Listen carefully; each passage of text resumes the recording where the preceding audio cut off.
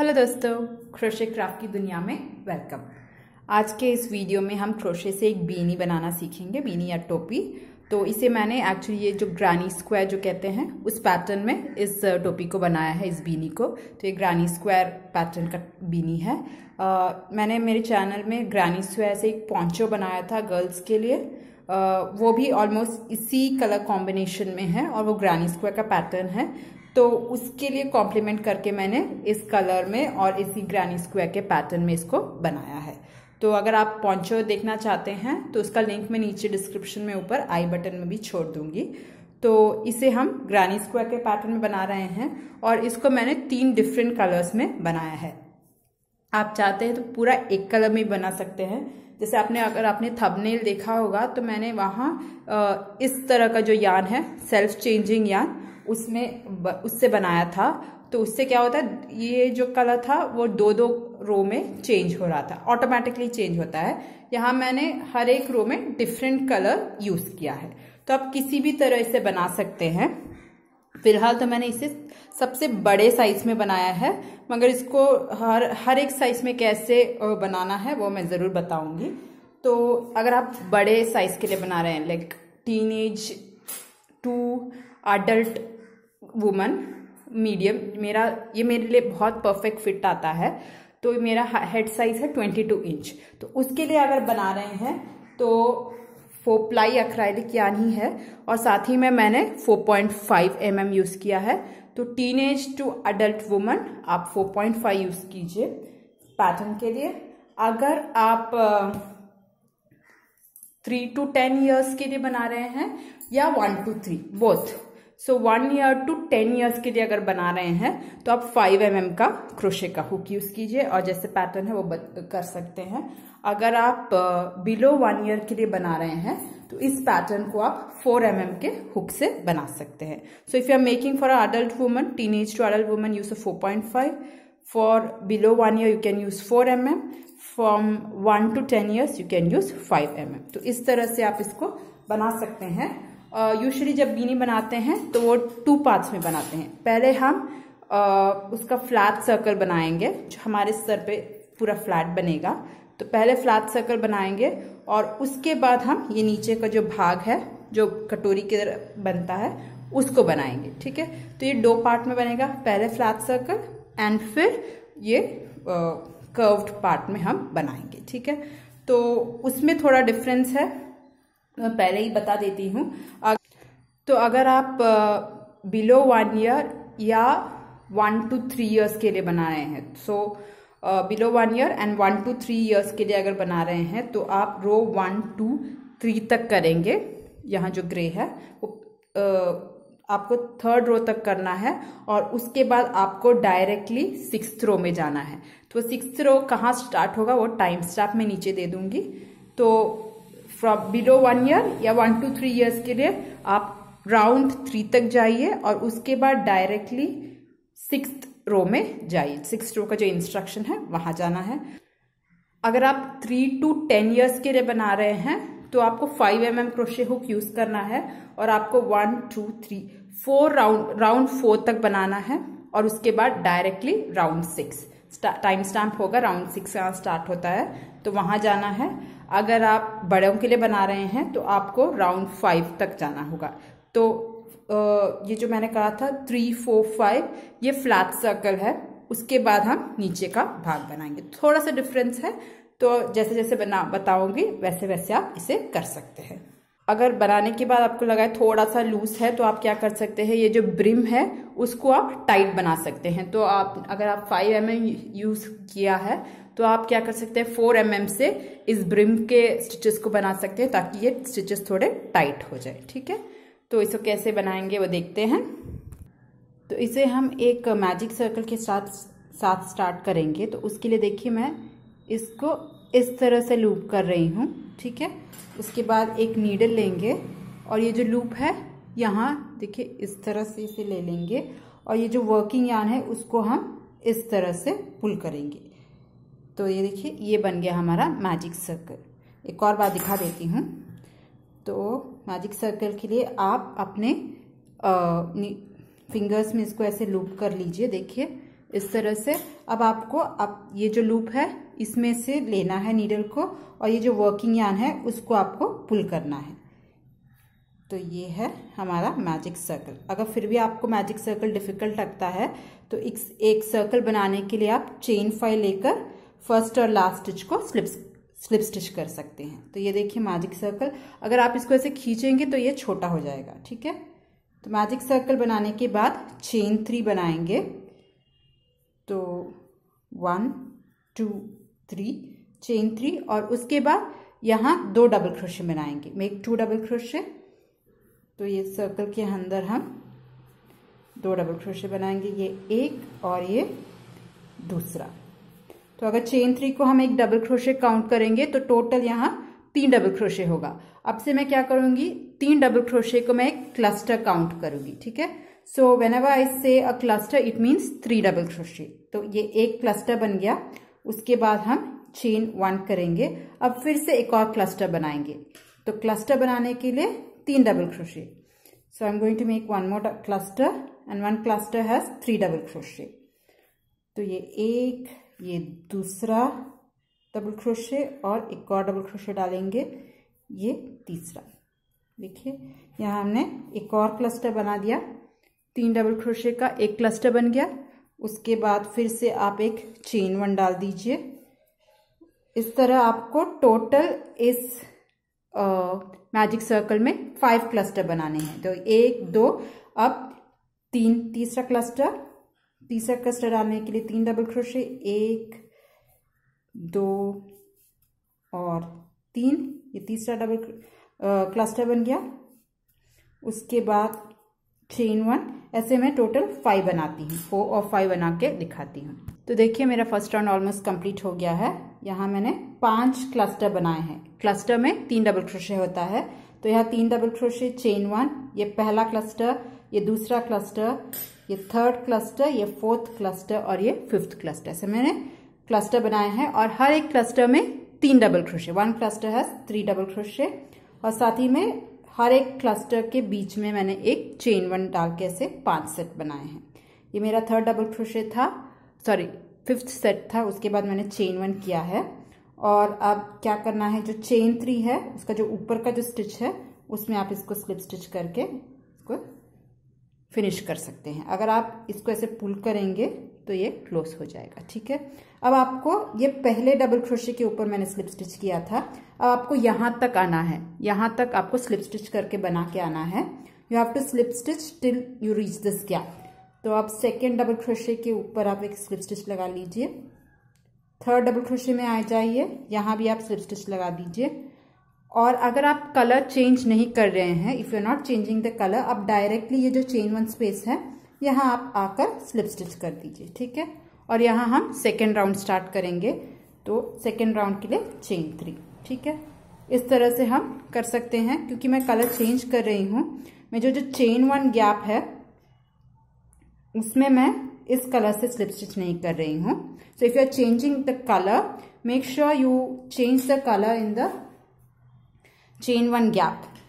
तो इसके लिए मैं क्या कर रही हूँ, ये जो दूसरा जो कलर डिफरेंस है उसको इससे मैं अपने स्लिप स्टिच को कंप्लीट करूँगी। जो थर्ड स्टिच है उसमें मैं आ जाऊँगी और इसको यहाँ इस तरह से मैं कलर को चेंज कर रही हूँ। और मैं इसको कट नहीं कर रही, I am not cutting the pink colour, I am carrying it over. तो मैंने मेरे कॉन्ट्रास्टिंग कलर से स्लिप स्टिच कर दिया है। अब हम चेन 3 बनाएंगे, 1 2 3। और ये जो चेन 1 स्पेस है इसमें हम एक क्लस्टर बनाएंगे। तो ये एक है, यहाँ 2 और डबल क्रोशे डालेंगे। I am making a cluster, so I am going to make 2 double crochet in this chain 1 gap, इस तरह से। और अब चेन 1 डालेंगे और इसी गैप में एक और क्लस्टर बनाएंगे। Make 1 more cluster in this gap. तो क्लस्टर के लिए 1 2 और 3 डबल क्रोशे बना दिया, ठीक है। तो एक चेन 1 स्पेस में हमने 2 क्लस्टर डाल दिए और दोनों के बीच में एक चेन 1 भी डाल दिया। अब इसके बाद चेन 1 अब ये जो नेक्स्ट जो चेन 1 गैप है उसमें आपको फिर से 2 क्लस्टर बनाने हैं। You are going to make 2 cluster in the chain 1 gap. तो उसके लिए डबल क्रोशे, एक क्लस्टर पहले बनाइए तो उसके लिए 3 डबल क्रोशे लगेगा। 1 2 3 डबल क्रोशे, उसके बाद चेन 1। अब इसी गैप में एक और क्लस्टर में 3 डबल क्रोशे होते हैं। I am going to make another cluster 1 2 3। उसके बाद फिर से एक चेन 1। इस तरह मैं जहां भी यहाँ 5 चेन 5 गैप होंगे तो ये 5 में मैं 2 क्लस्टर बनाऊंगी। सो I am going to make 2 cluster in each of the chain 1 gap. देखिए मैंने सेकेंड राउंड ऑलमोस्ट कंप्लीट कर दिया है और अगर आप काउंट करेंगे तो 1 2 3 4 5 सेट्स हो गए हैं और हर एक सेट में हमने 2 क्लस्टर बनाए हैं। सो I have made 5 sets and each set has 2 cluster. देखिए पहला अगर देखेंगे तो यहाँ 3 डबल क्रोशे, चेन 1, फिर 3 डबल क्रोशे, यहाँ फिर से हमने एक चेन 1 बनाया था और फिर 2 क्लस्टर और हर एक क्लस्टर के बीच में हमने एक चेन 1 डाला था। इस तरह हमें 5 इस तरह के सेट मिल गए हैं और ये मेरा डबल क्रोशे के बाद मैंने चेन 1 बनाया था। अब हम इस राउंड को फिनिश करने के लिए जो थर्ड स्टिच है वहाँ एक स्लिप स्टिच करेंगे और हमें यहाँ तक ये जो चेन 1 स्पेस है यहाँ तक आपको आना है। तो यहाँ एक स्लिप स्टिच पड़ेगा, इसके ऊपर एक स्लिप स्टिच पड़ेगा, इसके ऊपर एक स्लिप स्टिच पड़ेगा और फिर हम यहाँ भी स्लिप स्टिच करेंगे। So first of all we are going to join with a slip stitch on the chain 3 space. तो यहाँ हम थर्ड चेन है वहाँ एक स्लिप स्टिच लगा देंगे। अब जो नेक्स्ट है यहाँ हमें एक स्लिप स्टिच लगाना है। नेक्स्ट में आ जाइए, यहाँ एक स्लिप स्टिच लगाएंगे और चेन 1 में भी स्लिप स्टिच लगाएंगे। क्योंकि मैं यहाँ कलर चेंज कर रही हूँ, मैं एक नेक्स्ट कलर लूँगी और जो लास्ट का जो चेन 1 स्पेस है उसको मैं अपने नेक्स्ट जो कलर है उससे मैं स्लिप स्टिच करके ज्वाइन कर रही हूँ। ठीक है, तो I am going to slip stitch with the next colour. इसको हम थोड़ा टाइट में पकड़ लेंगे। देखिए तो आप स्लिप स्टिच करने के बाद नेक्स्ट राउंड में जाएंगे। उसके लिए हम चेन 3 1 2 3 और यहाँ हम पहले तो एक क्लस्टर बनाएंगे। First we make a cluster. तो ये मेरा पहला डबल क्रोशे की तरह हम चेन 3 को काउंट करेंगे। उसके बाद 2 और डबल क्रोशे डाल देंगे 1 और 2। तो ये देखिए यहाँ एक क्लस्टर बन गया। We have made 1 cluster. उसके बाद चेन 1। अब नेक्स्ट जो चेन स्पेस है उसमें आ जाइए और उसमें आप एक इंक्रीज करेंगे। इंक्रीज करना मतलब 2 क्लस्टर पड़ेगा। तो 1 2 3। तो यहाँ हमने 3 डबल क्रोशे बना दिया और यहाँ एक इंक्रीज है। इंक्रीज का मतलब हम 2 क्लस्टर एक चेन स्पेस में करेंगे। You are going to make an increase. It means that we are going to make 2 clusters in the chain 1 space. तो ये हो गया। उसके बाद चेन 1 और यहीं आपको एक और क्लस्टर बनाना है और एक क्लस्टर में 3 डबल क्रोशे पड़ेगा 1 2 3। तो ये है मेरा इंक्रीज। तो 2 क्लस्टर एक चेन 1 स्पेस में। उसके बाद चेन 1 और आप इसको रिपीट करेंगे। यहाँ सिर्फ एक क्लस्टर बनेगा। तो next we are going to make only 1 cluster 1 2 and 3। उसके बाद चेन 1। अब जो नेक्स्ट स्पेस है यहाँ इंक्रीज का स्पेस आएगा। तो यहाँ हम 2 क्लस्टर्स बनाएंगे। ठीक है, उसके बाद नेक्स्ट में सिर्फ एक क्लस्टर बनेगा, यहाँ 2 क्लस्टर, फिर एक क्लस्टर। इस तरह हम इसको रिपीट करेंगे। So we are going to do 2 1 2 1। तो देखिए यहाँ मैंने थर्ड राउंड कंप्लीट कर दिया है और जैसे कहा था यहाँ एक क्लस्टर है, यहाँ इंक्रीज है, फिर एक क्लस्टर, फिर यहाँ इंक्रीज। इंक्रीज में देखिए 3 double crochet, chain 1, 3 double crochet. इस तरह से हमने इसको पूरा किया था। अगर आप करेक्ट कर रहे हैं कि नहीं इसको चेक करने के लिए देखेंगे तो आपको जो लास्ट चेन स्पेस वहां है वहां आपको इंक्रीज ही मिलना चाहिए। तो 1 2 1 2 करके हमने इसको कंप्लीट किया है। अब हम इस राउंड को फिनिश करेंगे। तो स्लिप स्टिच से ज्वाइन कर लीजिए थर्ड स्टिच में और आपको चेन 1 स्पेस तक स्लिप स्टिचेस करने हैं। यहाँ एक हो गया। अब जो सेकेंड डबल क्रोशे है उसके ऊपर लेना है, थर्ड है यहाँ लेना है और चेन स्पेस में हम जो नेक्स्ट कलर है उसको ले लेंगे। तो देखिए यहाँ जो मेरा एक्स्ट्रा जो पिंक का जो था उसको हम ले लेंगे। मैंने इसको कट नहीं किया है तो आप डायरेक्टली पीछे से ले लीजिए और ये जो पीछे का है वो आपके सर के अंदर जाएगा, तो कोई प्रॉब्लम नहीं होगा। So you just take the next colour which is the pink. I am just going to make a slip stitch. इस तरह से मैं पिंक से स्लिप स्टिच कर रही हूँ, ठीक है। अब इसके बाद चेन 3, 1 2 3। अब यहाँ एक क्लस्टर बनेगा, मेक 1 क्लस्टर। तो हम 2 डबल क्रोशे डालेंगे, 1 और 2, और चेन 3 को एक डबल क्रोशे काउंट करेंगे, तो मतलब यहाँ 3 डबल क्रोशे हो गए। उसके बाद चेन 1। अब जो नेक्स्ट चेन 1 स्पेस है उसमें आपको एक और क्लस्टर बनाना है। Make 1 cluster in the next space. ये 1 2 और 3, तो यहाँ एक क्लस्टर बन गया। उसके बाद चेन 1। अब जो नेक्स्ट चेन 1 स्पेस है वहां आपको इंक्रीज करना है, मेक एन इंक्रीज। तो इंक्रीज के लिए आपको क्या करना है, 2 क्लस्टर एक स्पेस में डालना है। तो ये 1 1 2 3 करके हम एक क्लस्टर बनाएंगे, 3 डबल क्रोशे का एक क्लस्टर। उसके बाद चेन 1 और इसी गैप में एक और क्लस्टर बनेगा। तो 1 2 और 3, तो ये है मेरा इंक्रीज का स्टिच। उसके बाद फिर से चेन 1 और इस पैटर्न को हम रिपीट करेंगे। तो ये जो नेक्स्ट स्पेस है यहाँ एक क्लस्टर बनेगा और एक क्लस्टर में 3 डबल क्रोशे होंगे। यहाँ एक क्लस्टर बनेगा, देखिए यहाँ एक नेक्स्ट चेन 1 स्पेस है, यहाँ एक और क्लस्टर बनेगा और नेक्स्ट में 2 क्लस्टर बनेंगे, इंक्रीज का स्टिच। तो इस तरह हम इसको रिपीट करेंगे। यहाँ एक क्लस्टर, 1 क्लस्टर, 1 क्लस्टर एंड यहाँ 2 क्लस्टर, फिर 1 क्लस्टर, 1 क्लस्टर, 2 क्लस्टर्स। तो इस तरह से हम 1 1 2 करके इसको पूरा कंप्लीट कर लेंगे। तो देखिए मैंने 4th राउंड कंप्लीट कर दिया है और अगर आप देखेंगे तो यहाँ 2 क्लस्टर और उसके बाद एक इंक्रीज का क्लस्टर इस तरह से बनाया है। देखिए 2 1 1 2 फिर 1 1 2 ऐसे हमने इसको कंप्लीट किया है। एक क्लस्टर, चेन 1, एक क्लस्टर, यहाँ इंक्रीज है तो मतलब 2 क्लस्टर और 2 क्लस्टर के बीच में चेन 1। तो इस तरह से मैंने इसको कंप्लीट कर दिया है। तो नेक्स्ट कलर इज वाइट, तो हम वाइट को ले लेंगे। ये मैं चेन 3 1 2 3 और यहाँ एक क्लस्टर बनेगा, तो चेन 3 को हम एक डबल क्रोशे काउंट करेंगे, तो ये 1 और 2 डबल क्रोशे बन गया। इसको थोड़ा सा खींच लेती हूँ, ठीक है। उसके बाद चेन 1। अब नेक्स्ट जो चेन स्पेस है उसमें एक और क्लस्टर बनेगा, बहुत सारे हो गए हैं, तो यहाँ एक और क्लस्टर बनाएंगे। Make 1 more cluster in the next chain 1 space, 1 2 3, देखिए इस तरह से। फिर एक चेन 1, यहाँ 1 2 और फिर इंक्रीज था, यहाँ 1 2 3 बनाएंगे। We'll make 3 sets of clusters, 1 2 and 3।